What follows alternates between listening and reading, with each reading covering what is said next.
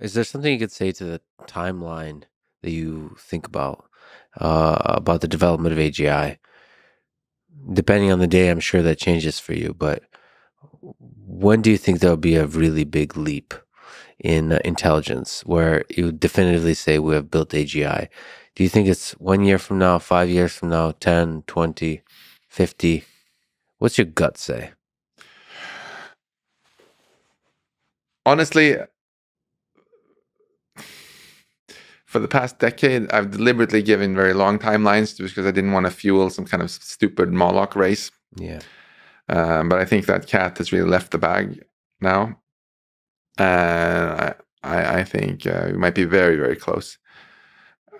I don't think the Microsoft paper is totally off when they say that there are some glimmers of AGI. It's not AGI yet. It's not an agent. There's a lot of things it can't do. But